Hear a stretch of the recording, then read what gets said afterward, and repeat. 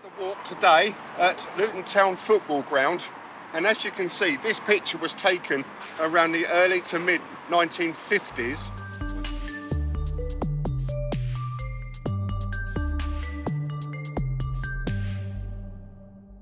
When they were just building the wall that you can see behind us. Quite clearly you can see that here there were 4 tracks.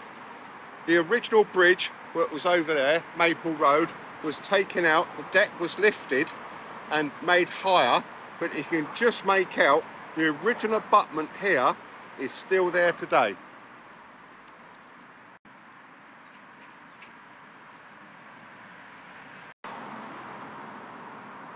Okay, this is another picture, as you can see quite clearly, this is 1955, taken looking the other way. You can see quite clearly the 2 tracks which became one that went into Maple Road sidings. The main line was there and the other line come into a siding and then went into a factory just the other side of Maple Road Bridge.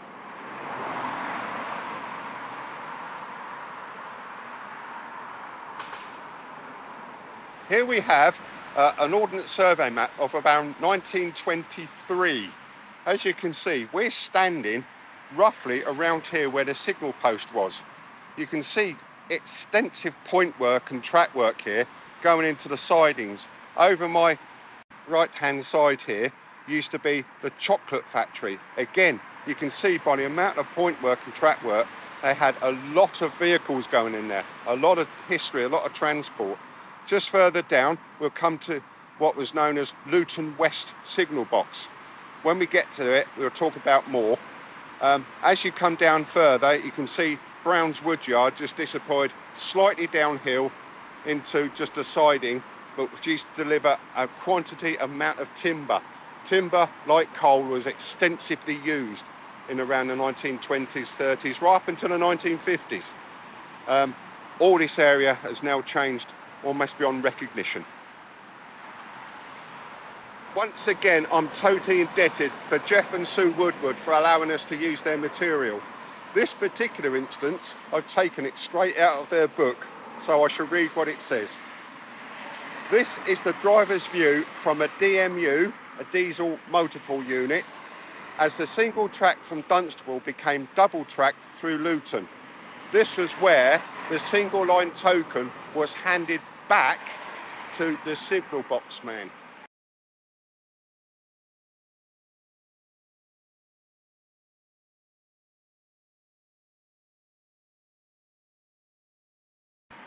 This photograph was taken in September 1962. The gantry on the right was used by Brown's Timber Yard to unload wagons on a steeply graded siding, while a siding on the left ran back to Maple Road Coal Yard. These 2 sidings here were just the overspill of the coal yard. As I've already said, coal was extensively used in the UK right up until the 50s and 60s, and everywhere had coal, and they used to get tons and tons of it come down from Nottinghamshire and Derbyshire. Here you can see the curve. Although the road has been brought up in level, the curve is still the same from the picture that we just showed you. While the siding went down the hill here, where what is now is Hatter's Way. Okay, again we go back to the map showing roughly where we're standing. We're actually standing around here, just in front of what was the signal box, between the main line and the coal yard. The road here, which is still there today, is just over on my left, and this has all been turned into a car park. I take it as an overspill for Luton Town Football Ground, just on our left. And there's the car park, which we somehow managed to get in but couldn't get out of. And this was once all railway land. Everything you can see round here was all owned by the railway.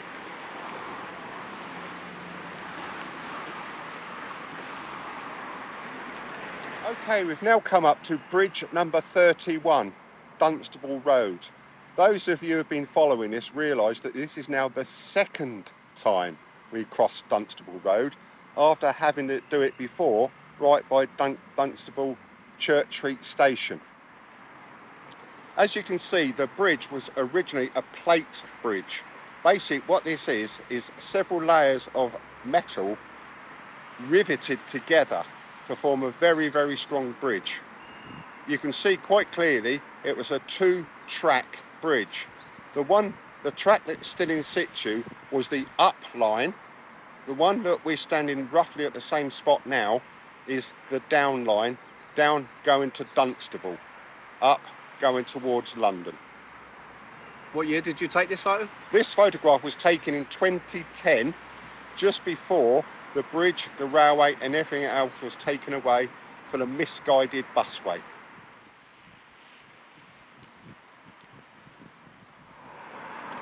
Right, these were the pictures I took walking along the line on December the 28th, 1991. Not long after the track had been mothballed. This is roughly the same position we are now.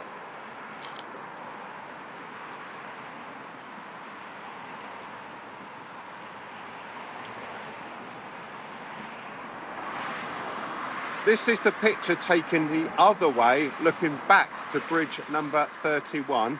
As you can see, the track bed was very much on a level. If you look at the fence on the other side of the road, you can actually see where they've hired the busway to go over a new bridge. This is basic because the law on bridges means you have to have a higher structure to get juggernauts and the like underneath.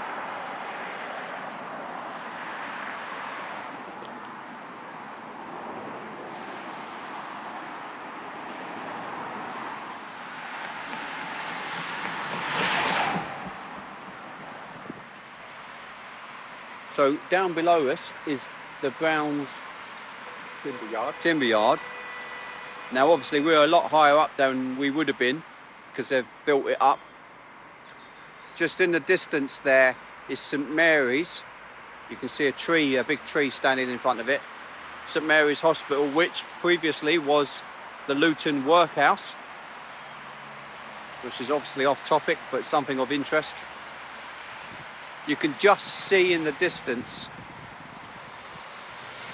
the town hall, which was built after the World War I, because the guys in Luton decided to burn it down because they felt unhappy about how they were being received back after the war. So that's a completely new construction. And we can see the Luton Dunstable Road would have come through here. We can just about see the give way signs down at the bottom towards this area here, and it would have gone up and round that way. And we'll just show you the map of that here, and Annie's going to comment on that. As you can see, Dunstable Road at the time comes straight through. There was no roundabout, there was nothing here, just a little bit wider at the entrance to Brown's Timber Yard. But here was where the original junction for Liverpool Road was. Once they built the Luton Inner Ring Road, this was all walled off. And although Liverpool Road is still there, you can't get to it by road unless you do a big deviation round. You'd have to follow it all the way around there. Again, this picture is the same as before, taken on January 2010, just before the track was ripped up and the bridge come down. You can see quite clearly that we're more on a lower level here than the busway is now.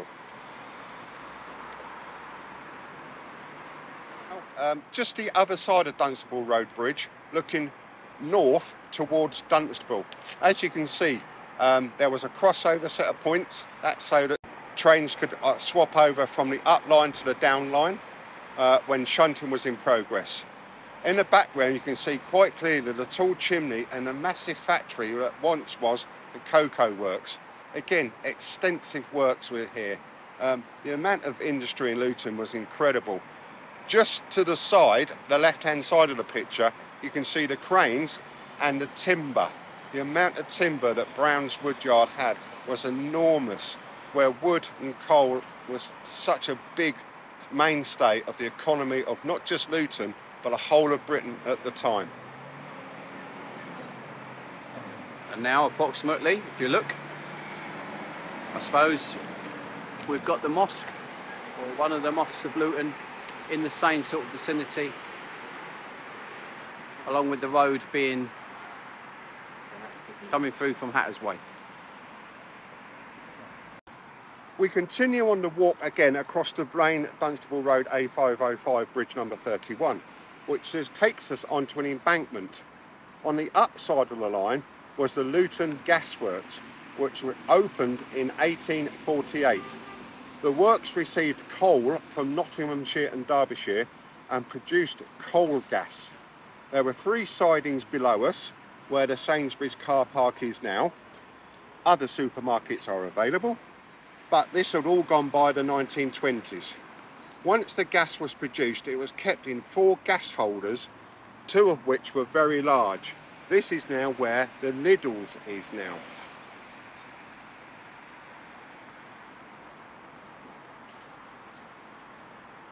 So here was the gas holders, here where Lidl's is. I just about remember seeing them when I was a youngster. Yeah. Here's Sainsbury's. One of the very large gas holders held 678,000 cubic feet of gas. Then, in 1910, the 4th and largest was built, a massive 1,100,000 cubic feet. By now, Luton was using gas at an alarming rate. However, there was always a problem making coal gas. Manufacturing gas proved to be hot, steamy and smelly process. Gas having to be heated to a very high temperature and retort to drive off the gas. After the gas had been distilled from the coal and washed, a byproduct being left coke and tar. The area of the works where these processes were carried out were constantly shrouded in water and gaseous vapours. Plutonians certainly warmed to the use of gas. By the 1950s, the site began to reduce in size, and by the late 1960s, there was no more coal gas required. Only 2 of the largest gas holders remained, holding North Sea gas. By 1969, the works were sold for development and turned into the shopping precinct called Westside Centre. However, the building of the Arndale Centre, this in turn closed and now occupied a Sainsbury's and Lidl's. And it's going to just point to where we're standing there on the map. And as you can see the circular structures on the map, now we're going to show you the after picture. This is an aerial view taken roughly around in the 1970s. Quite clearly you can see the track bed. We're standing just around here. An embankment was here. Quite clearly you can see the track has now been moved. There's only 2 towers left, and what was the original gasworks was turned into West Side Shopping Centre. My dad used to go there and buy himself Golden Box, and Golden Box was a form of Kentucky Fried Chicken, but he said it was less greasy. Brilliant. You can also see on this picture the original Dunstable Road as it come under the bridge. There's Liverpool Road that went up. It just went straight ahead. This is what used to be Brown's Timber Yard. One more little thing about the West Side Shopping Centre. It used to have the Green Shield stamps.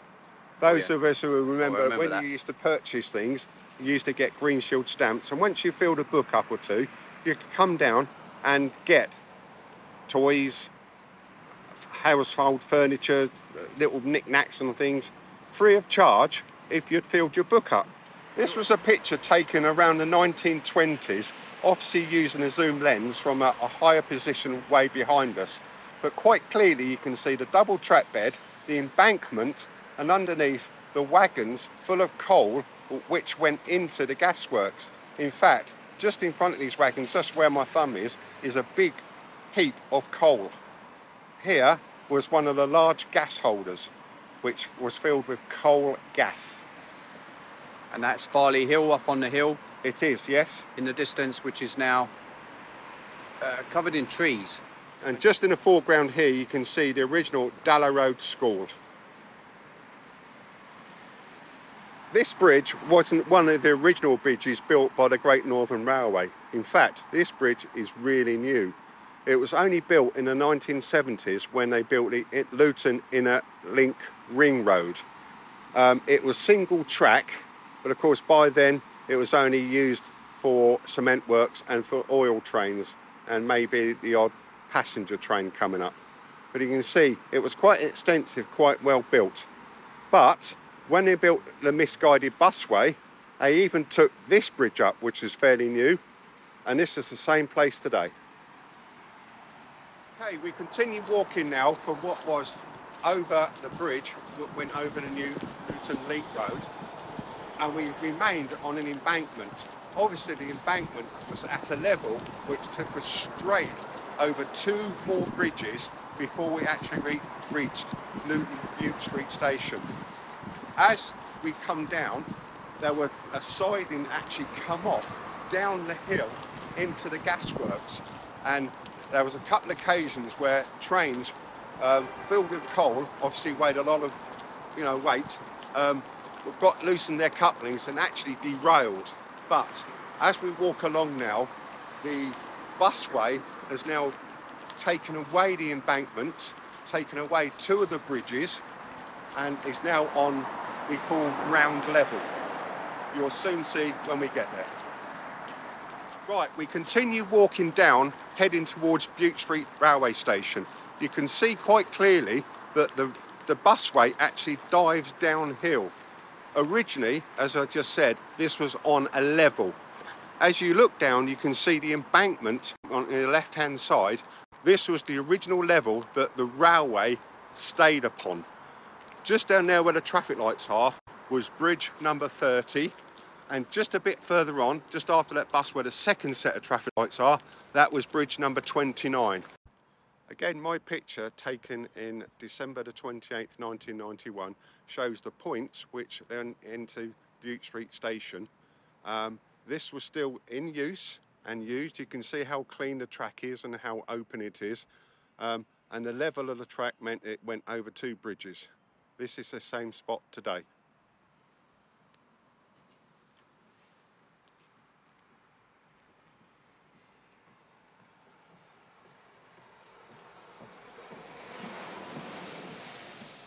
Bridge number 30 is the New Bedford Road, and you can see quite clearly, although there's only 2 tracks showing, there's actually 3 tracks. Again, because the industry in Luton, this is quite a wide bridge. We can't exactly replicate where we're standing because the bridge has been dismantled, but as I move down in 2 seconds, you'll see that the buildings might have changed colour slightly or in situ.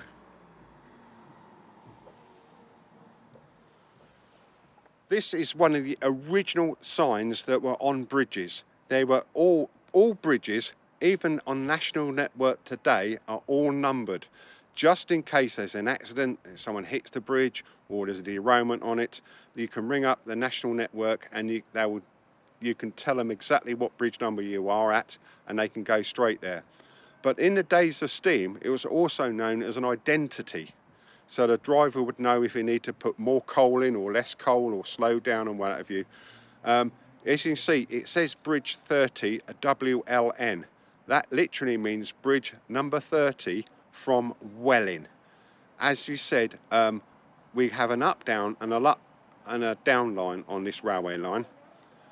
Welling was actually up end of the line, as all lines in Britain, they all go up to London. So bridge number 30 from Welling, the next bridge we'll come to will be 29 from Welling.